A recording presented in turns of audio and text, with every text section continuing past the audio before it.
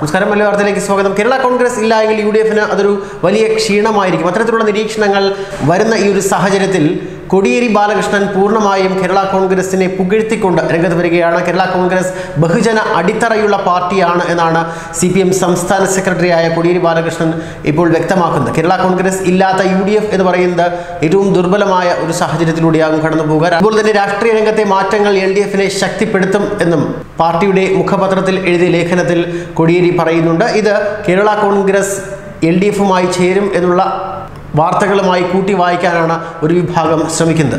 Jose K Mani വിഭാഗവും CPM നേതൃത്വവുമായി ഇടനിലക്കാർ വഴി ആശയവിനിമയം നടത്തി എന്നുള്ള സൂചനകൾ വരുന്നതിനിടയിലാണ് കോടിയേരി ഇത്തരത്തിലുള്ള ഒരു ലേഖനം എഴുതിയത് എന്നുള്ളതും ഏറെ ശ്രദ്ധേയമായി മാറിയിരിക്കുകയാണ്. ജനാധിപത്യ കേരള കോൺഗ്രസ് നേതാക്കൾ ഇന്നലെ കോടിയേരിയെ കണ്ട് ചർച്ച നടത്തിയിരുന്നു എന്നതരത്തിലും വാർത്തകൾ മാധ്യമങ്ങളിൽ വന്നിരുന്നു. CPI-യുടെ നിലപാടും ജോസ് പക്ഷത്തെ പ്രമുഖ നേതാക്കളുടെ എതിർപ്പുമാണ് ഇപ്പോൾ തടസ്സമായി നിൽക്കുന്നത് എന്നും അറിയാൻ കഴിയുന്നുണ്ട്.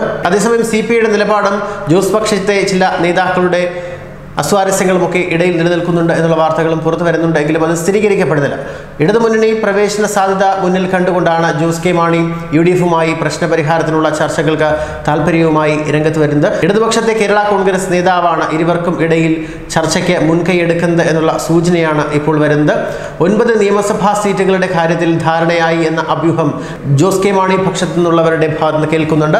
പാലാ സീറ്റ് വിട്ടുകൊടുക്കില്ല എന്ന് വ്യക്തമാക്കിയ മാണി സി കാപ്പന് മറ്റു ചില വാഗ്ദാനങ്ങൾ നൽകി അനുനയിപ്പിക്കാൻ ശ്രമമുണ്ട് എന്നുള്ള കാര്യവും ഇപ്പോൾ പുറത്തു വരുന്നുണ്ട്.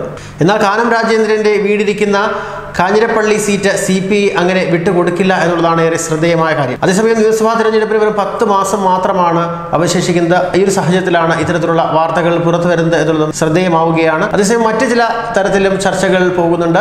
ഈ ഒരു ധാരണ ഇവിടെ ഉണ്ടായില്ല എങ്കിൽ തദ്ദേശ തെരഞ്ഞെടുപ്പിൽ പഴയ DICK മാതൃകയിലുള്ള സഹകരണത്തിനും സാധ്യതയുള്ളതായാണ് അറിയാൻ കഴിയുന്നത്. കേരള കോൺഗ്രസ് ചിഹ്നം സംബന്ധിച്ച തർക്കത്തിൽ തെരഞ്ഞെടുപ്പ് കമ്മീഷൻ വിധി വരുന്നതോടുകൂടി കാര്യങ്ങൾക്ക് കൂടുതൽ വ്യക്തത വരും എന്നുള്ളതാണ്. എന്തായാലും ജോസ് കെ മാണിക്ക് അനുകൂലമായി തന്നെ കാര്യങ്ങൾ വരും എന്നുള്ള ഒരു നിരീക്ഷണം തന്നെയാണ് ഇപ്പോൾ ഉയർന്നു വരുന്നത്. നിലവിൽ ഇടതുപക്ഷത്തുള്ള കേരള കോൺഗ്രസുമായി ഒരുമിച്ച് മുന്നണിയിൽ പ്രവേശിക്കുന്നതും ജോസ് കെ മാണിക്ക് മുന്നിലുള്ള ഒരു വലിയ സാധ്യതയായി ഉയർത്തിക്കാട്ടപ്പെടുന്നുണ്ട്. അത്തരത്തിൽ തന്നെയാണ് ചർച്ചകൾ പുരോഗമിക്കുന്നത് എന്നും അറിയാൻ കഴിയുന്നുണ്ട്.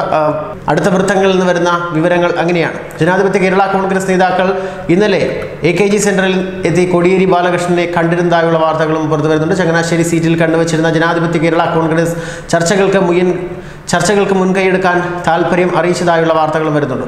ജോസ് കെ മാണിയുടെ വരവിൽ എതിർപ്പൊന്നും ഇല്ല എന്നാണ് നേതാക്കൾ CPM സംസ്ഥാന സെക്രട്ടറിയെ അറിയിച്ചിരിക്കുന്നത് എന്നും ഇപ്പോൾ വ്യക്തമായ ചില റിപ്പോർട്ടുകൾ പുറത്തു വരുന്നുണ്ട്.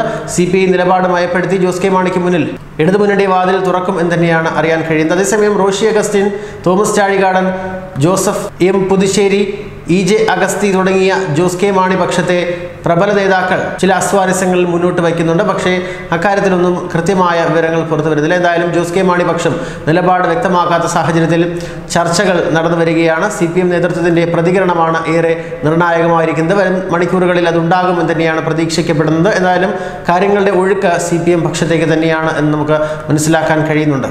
ന്യൂസ് ഡെസ്ക്, മലയാളി വാർത്ത.